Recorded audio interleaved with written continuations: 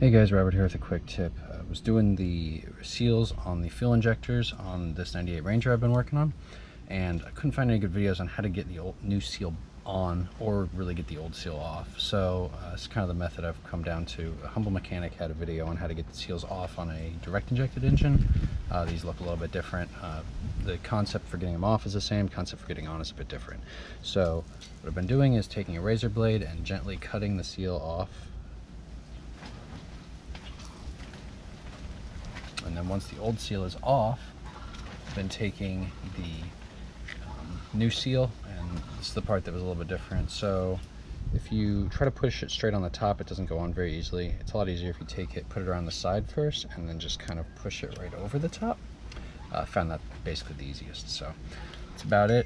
Be sure to check out my other videos if you're interested in our 98 Ranger rebuild. So thanks.